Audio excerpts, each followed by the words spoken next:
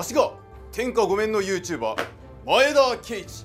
はあ、こたびの題目は麒麟がくる歴史くんと談義戦。さあということで、こたびは同盟はコラボ動画なるものにて届けてまいる次第じゃ。では早速客人は相手を呼んでまいろうぞ。歴史くんじゃ。武蔵の国熊谷出身の YouTuber 歴史くんじゃ。はっ、よろしくお願いします。お主、それで戦場であればすぐに矢でも鉄砲で撃たれて討ち死にであったぞ。まず照れがあるのが一番ダメです。そうだな、もう面構えから口角上がりすぎておるで。いや、ちょっと楽しくなっちゃって。さようか、まだ始まったばかりじゃん。いや、楽しいですよ。もうしかしながらこたびはこの同盟という形でコラボ配信動画誠にかたじけのござる。よろしくお願いします。お頼みます。しかしながら歴史くんについては、実は我ら名古屋おもてなし武将隊はあまねく戦にて何度か強戦はしておるし、歴史くんの YouTube にもなんと我がおじいの前田慶次さんも出陣しておるということで、まあ過去の動画を見てもらいたいんですけども、ぜひご覧いただきたいですね。改めて名乗り上げ落ちと自己紹介を。はい、私はですね、もともと芸人だったんですけども、今は歴史を専門にしておりまして、歴史の面白さとかを伝えてですね、あと本とかも書いております。歴史作家などもやっております。歴史くんこと長谷川義輝ともね名乗っております。よろしくお願いいたします。よっ、ありがとうございます。すごいの、今では文人であると。芸者から文人に出世をいたしたお主は公家衆にでもなりたいのか。公家なりしたいですね。ちょっとね、なりたいのか。公業に入りたいな。まあこの先の戦ばたりにはわしも注目いたしておって、はい、ぜひにこたびはちぎりを交わすべく清須同盟のように長く紡いでいきたいなということで、はい、名古屋名物ゆかりを持ってまいった。やったー。ゆかり食べたことない。ありがとうございます。賜ろうこれを。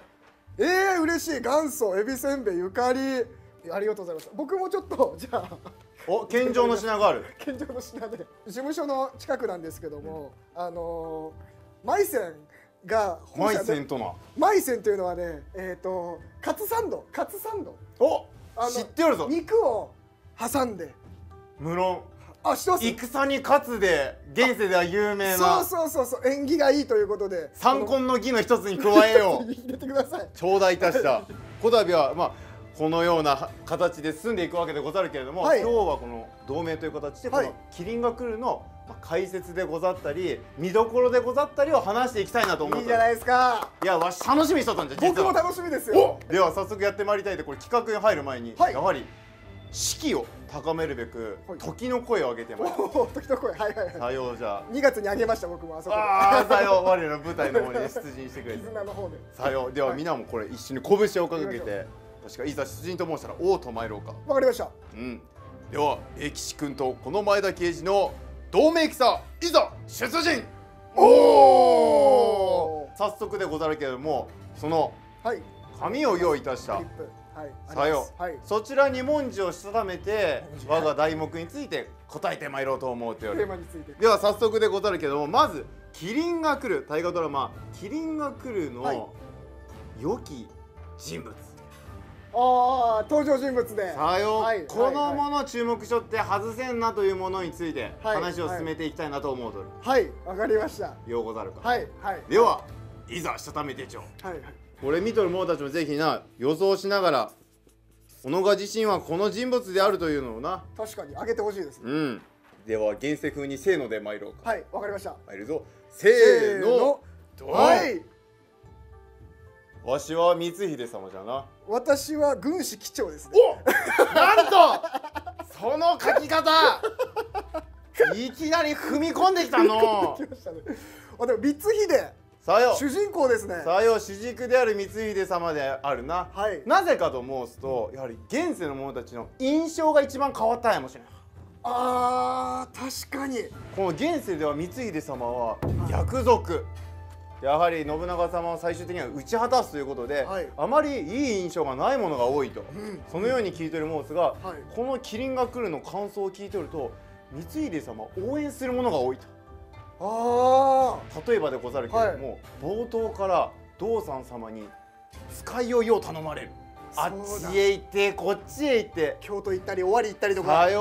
そしてもうわしの代わりに見定めてこいと。いや自分で行ってこいよと。多分もう見とる者たちが一応思った。いや、はいはいはい。いやいや殿様じゃからそんなんて。でそしたら光秀様が顔に出てしまう。面に。そうそうそうそう。むっで最終的にどうさ様よ。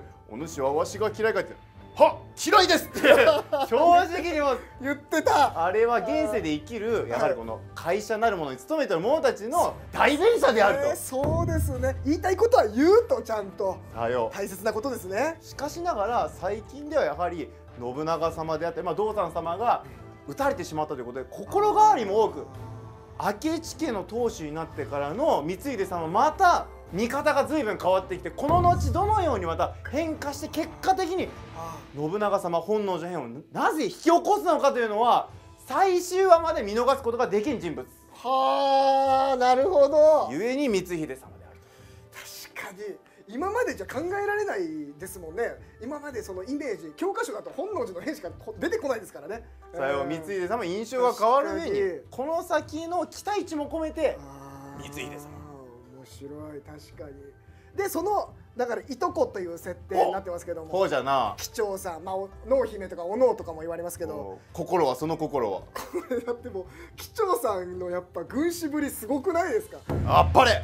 いやもう見ながら思わず声に出してしまうことに貴長様そこまでされるか本当に聖徳寺の会見の時に道さんと信長さんが会う時いろいろこう鉄砲衆とかを引き連れてたっていうのはなんか資料にはあるんですけど、あれが根殺衆でまさか貴長さんがそうだな、金子をばらまいて呼んできたという道さんもマムシもびっくりの軍師ぶりじゃないですか。おそらく道さん様は、あの才覚を知っとったら嫁に行かせんかった美濃の国をどうにかしてくれんかと。女上司ですよね。女お誠に銀長みたいな立花銀長さんみたいなね感じでなったかもしれないですよこれ。だからもう何事もこう貴長さんが信長をこうなんでしょう、内助の行為じゃないですけども、裏でこう操縦まではいかないですけどもうまく立てて、で信長が褒められたがりじゃないですか。さよ今回の信長様の人への欲にだいぶ飢えておるという。新たなやっぱお母様とのね関係性もあるかもしれないですけど、そのなんでしょう、信長をうまく褒めてこう支えてって天下取りをこう軍師みたいにこうサポートするんじゃないかなということで見逃せないと。確かに、いやこれもそれぞれの目線でやはり面白いの。そうですね。女子を出してきたし、私軸であるし、明智家がやはり外せないなっていうところが関係してますからね。やはり麒麟が来るということで、ちなみにもうついで出すとしたら誰です？ちなみに書かずとも良いけども。いや書いてたんですよ。貴重だって。でもやっぱねこれなんですよ。信長様。信長様なんかなと。今までのその信長像とその先欲に飢えてるっておっしゃいましたけど、あんなにこう精神的にグラグラしてる信長さんはあんまりいなかったので、確かに、そこが面白いなと。なので貴重と言いましたけどもペアで楽しいなっていう。織田夫婦が良い。織田夫婦が織田夫婦推しである。推してますね。光秀様推しということで、と織田夫婦ということですね。なるほど。これは面白い。で続いていってもよかったら、続いては名場面。麒麟が来る名場面。もうこれもあまねくほどにござる。今収録現在だと21話まで。桶狭間戦いが終わったところまででということで、ここまでの段階での名場面ではいざせーのドン。なんですけど。なんでそれ絵ではないか。桶狭間の戦いの第21話ですね。もう一番新しいの。一番新しいところのシーンですね。桶狭間わし信勝様謀殺。信長の弟さよ信勝を謀殺したところじゃな。毒のところですか。飲むやつですか。さよこうやって飲めーってやってうわーってやってたところですね。さよそこが名場面。どういったところがですか。いや何故かと思うと、この謀殺され申したのは柴田勝家様たちも親父様たちも関わっておると。これはわしも当時荒子におったこと聞いとったことでござるけれども、いかようにして描くのかっていうのは大体切るかな考えとったら、切らずに毒殺ではござらんけれども、大体麒麟が来るっちゅうのは何やら毒を盛るのが流行っとるようでござって第2回からもう毒を盛るというのが定番でござるけど、そうだ一つもう一つ大事なのが白山。白山信仰でござる信長様。その信長様の心得てるこの信仰心が豊かでござって信長様、そこを騙すために白山の修験者のものからいただいた清き水でもうあまねく病が治るゆえにこれを持参いたし申したというのをなかなか白山の説明はござらなかったので、白山って何なんだと思うというのが多いかもしれないが、信長様が大切にしておる信仰心を、逆に逆手にとってそれを使ったというのは歴史好きの者からすると結構うなる場面でござって、当時からさらに江戸時代にかけてブームですもんね、白山信仰って。加賀ですよね、あの辺りって。北陸から美濃にかけてじゃな、山ですよね。白山神社全国にたくさんありますもんね。たくさんござる。信長さんもそのファンだったっていう。信長様もお自身も参拝行かれとったゆえに実際に。いや、それあれですやっぱ荒子の住民のちゃんと当時のその目線が入ってますね。当たり前だ。すごい当たり前だとかけてるんですか今。さよなんか僕恥ずかしくなっちゃうな。でもこの絵良いぞ。松永様が描いた地図みたいな感じ。僕地図シリーズが大好きで、合戦行く時に信長が家臣とかと話をしてる時に今川軍はどうなってるとかどう行くみたいに動く時に、沓掛城にいて、そこから大高城へ移動すると、ではどの道だみたいになった時に家臣がこの道をこうって言ったんですよ。で信長がそうかみたいなこと言ったんですよ。いや山だしみたいな、どこをどうっていうので、いやもうあれは国の問題じゃない、45分にまとめねばならんでもいやせめてなんかこう道を書くとか。いやもうこう一直線でいけるんじゃ、織田君は。現代の方わかる？現代はちょっとわかんないんですよ。でもわかるんですね、当時の方。ちなみに信長様が実際桶狭間の折に行軍したのは異常な速さだったから。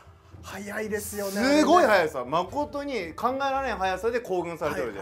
夜明けぐらいからもうスピーディーに最前線まで行ってますもんね。鹿島砦まで行って、僕あれなんですよ、名古屋行った時に駅前で電動自転車借りて同じルートで行ったんですよ。なんといかがでござった？ギリギリの時間帯ですよ。僕がこうスピード出してやっと信長さんと同じ時間みたいな感じだったんですよ。だから相当速いです当時。機動力やはり織田軍っていうのは野山を駆け回って足腰鍛えてる。この桶狭間のこの辺り面白かったなっていう、確かに違う目線ですけどね。数字を明確化にしたの面白かった。わしは兵力、桶狭間今川義元大高城の方にいる、あとは鷲津とか丸根の方を攻めてるとかっていうので、じゃあ今川本陣はいくつだというのを数字出しましたもんね。あれは良かったの、誠に。碁石みたいなの使ってね、こういう数字をね。そろばん勘定しとったな。ですね。分かりやすかった、確かに。あれ今までで初めてじゃなかろうか、大河ドラマになるものできっと。あそこまで具体的には見ないですね。いやさすが歴史君は着眼点が面白いじゃなかろう。いやでも真面目な方だと足利義輝さんが「麒麟はまだ来ぬ」って言って涙流したとこがすごい感動しました。将軍の涙。あそこも良かったですけど。ただわし思うたけども、あの頃まだ義輝様は随分幼いゆえにだいぶ大人びておるの。潜伏後ですよね。まだな14そんなもんなんじゃな。だから現世で言うと中学生ぐらいの感じですね。だから大人っぽいですけど、やっぱり将軍をもう継承してるから自覚があって悔しくて涙を流したっていう、あそこはグッときましたね。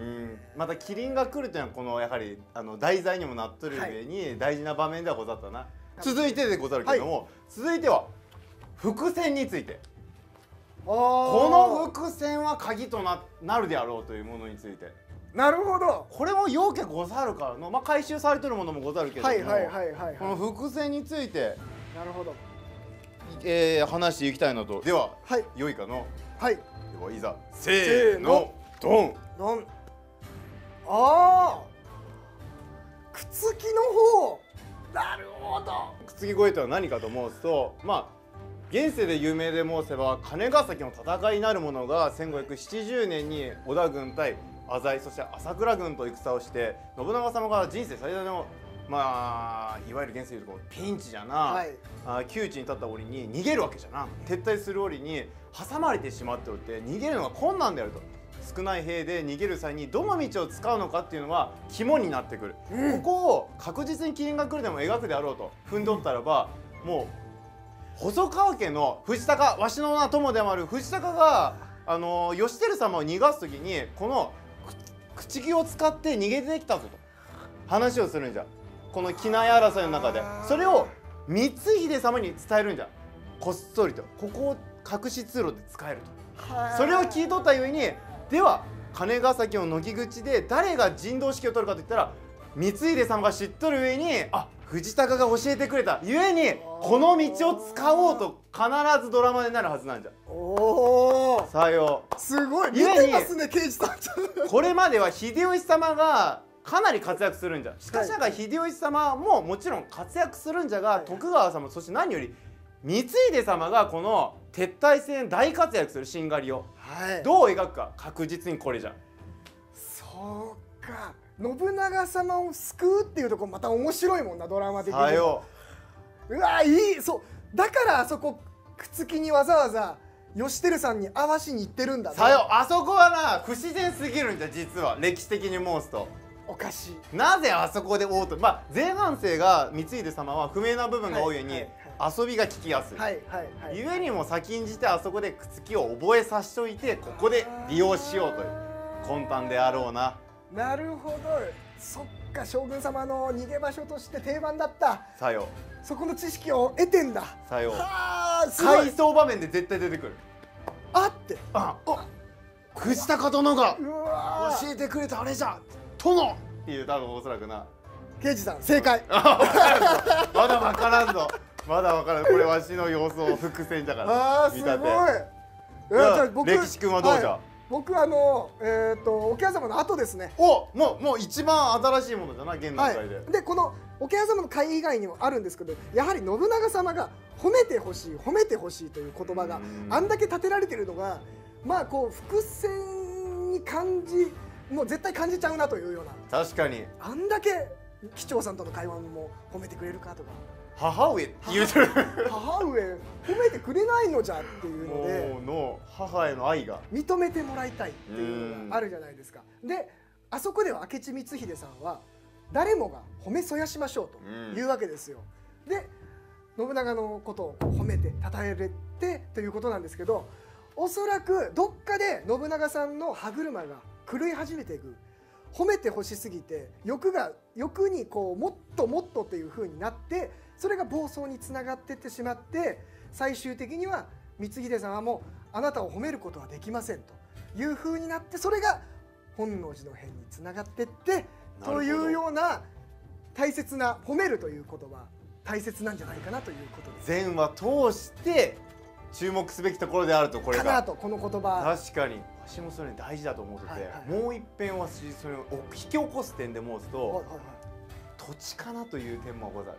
土地、さよ丹波丹後、山陰の方、坂本城築城し、出世を果たして光秀様畿内の方で領地を領すると。しかしながら信長様がこのままじゃと同じ土地を変えるぞと。このような少しジャブなるものを降らした折には、やはり光秀様は明智家代々の土地が大事であるであったり、それは実は明智家だけでなくさまざまな人間が土地が大事であると。それこそ明智家で言えば牧野母上がもう涙を流しながらここにとどまるというたぐらい土地が大事であるっていうことを明智の章で伝えておりで、やはり土地を変えられるとね、いちいち敏感に反応するやもしれない。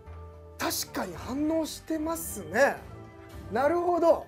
やっとこう作り上げたこの坂本だったり丹波丹後のあの土地を奪うなんてというので、さよもう褒めれんぞとなるやもしれない。もう褒められない、そうかもしれない、認められない。いいですね。あとあれじゃないですか、セリフ的には長良川の戦いの直前にもう敵はって言ってるんですよ。そこ多分使いますよね。あれは絶対使う。敵は高政様。高政様って言いづらそうと思いながら。だよ。言いづらいわな。さがね。二戸の姉妹で出てきたで。家臣を集めて藤田伝吾とか来て、敵はって言うと高政様で、それで道さんの方につこうとするという、あそこはやっぱり敵は信長様とそうだな。ななるじゃろうな。かなっていうの。もうそれは鉄板じゃろうな。敵は本能寺にありが定番ですけど、そこはちょっとこう麒麟が来るアレンジでさようじゃな。使っていただきたい。信長様。信長様。で三谷様からいただいた四半旗を掲げて行くやもしれんな。頂戴したやつで。いいですねあれね。ちょっとこう桔梗の門がドーンってでかく入ってて。さよ。そうだ。あれが伏線なんだ。当主しか持てんもので。であと僕機長さんが途中で亡くなるんじゃないかなっていう。何故機長様わかんないじゃないですか。機長様確かにいつ死んだからな、あんまり分かっておらんのじゃ。なので、亡くなってしまうか、もしくは暴走を助長させてしまうか、信長さんの。なので機長 VS 光秀にもつながってくるか、もしくは機長が亡くなって信長の暴走が早まるかというようなのもあるんじゃないかなということで、さっきの軍師機長がこれがまた関わってくるんじゃないかなという大きな伏線になって、わしのチャンネルではフィクサー機長と呼んでるちょっと今実は歴史くんが話してくれたところに通ずるもので続いてが、今後麒麟が来るで期待すること、これを出していただきたいなと。ちょっと今近いところが出てきたかもしれんけど、よし、ではいざせーので参るか。せーのドン。はい、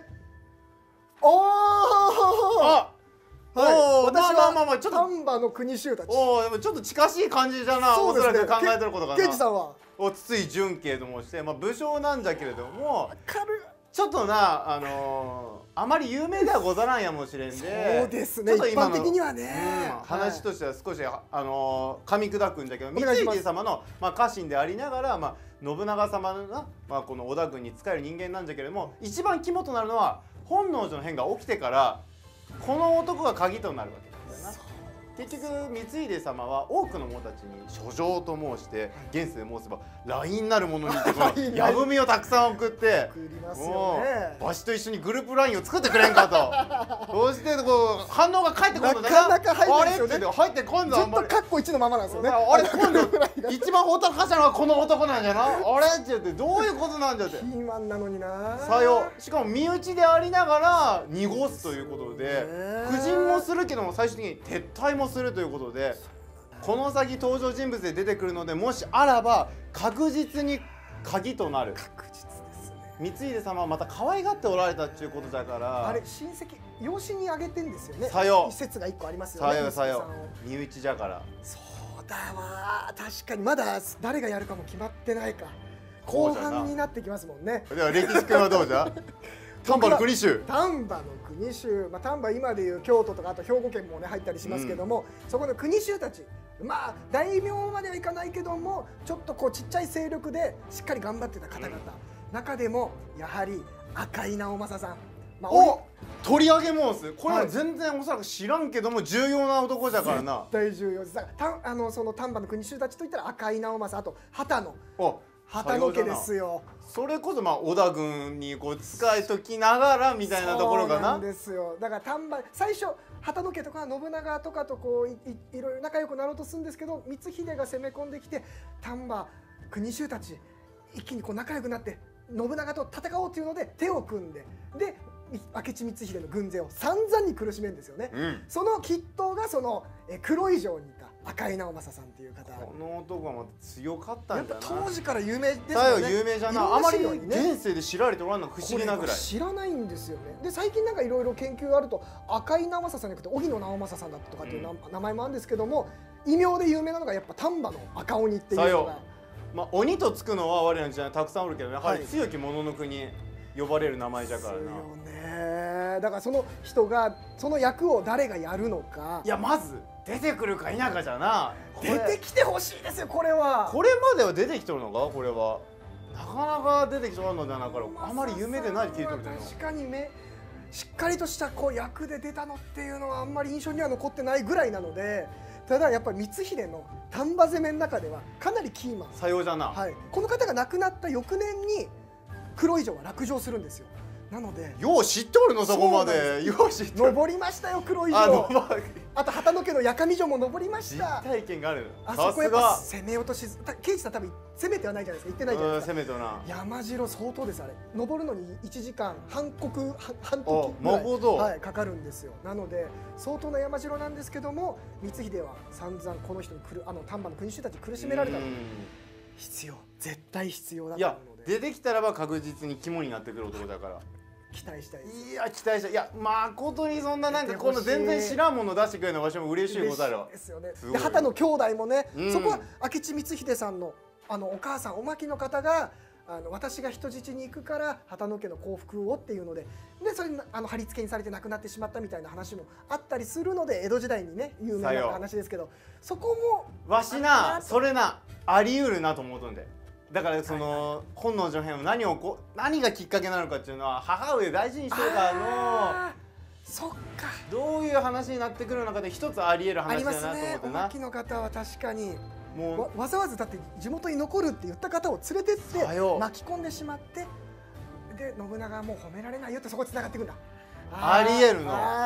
もしかしたらいくつか一緒に同時に起こるやもしれんけどな。だから光秀と敵対した人、光秀の身内になったけど結果的に光秀を苦しめた人、これどっちも楽しみですね。楽しみじゃな。いや誠に楽しみということで、もう随分と盛り上がってまいったんだけども、麒麟が来るについては実はもうここで一旦姉妹と愛になり申して、姉妹ですか、ありがとうございます。いやもう話が尽きぬところもうそれは現にたぎっておる。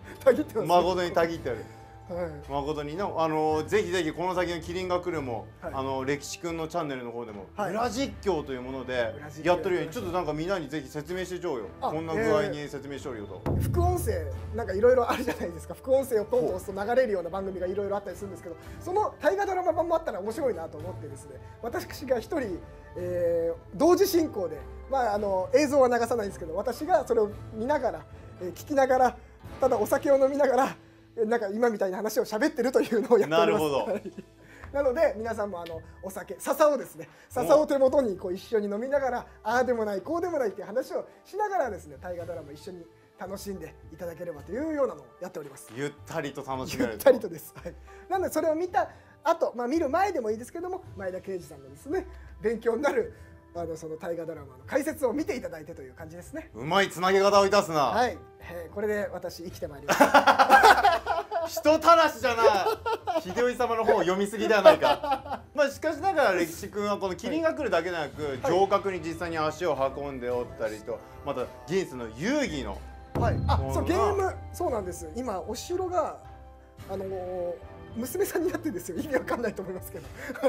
いやもう良いんじゃ。もうわしらの名前もなかった刀剣に勝手に名前つけて擬人化もしとるで。もうそれと同じです。お城が今擬人化されててゲームになってて面白いんですよ、これが。そのような歴史の話は尽きぬところではござるけども、みんなぜひとも歴史くんのチャンネル登録をいたして、お願いします。歴史というものの文化を今生きる者たちに私は紡いでほしいと思っとるで。楽しいですからね、歴史は。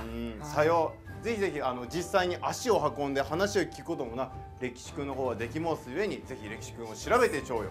では皆の衆、これにて姉妹と愛になるで決め台詞で締めたいんじゃ。なんだっけ、YouTube。また会おう YouTube。おお、よいか。いや皆の衆共に参ろうぞ。せーの、また会おう YouTube。お主チャンネル登録をいたせ。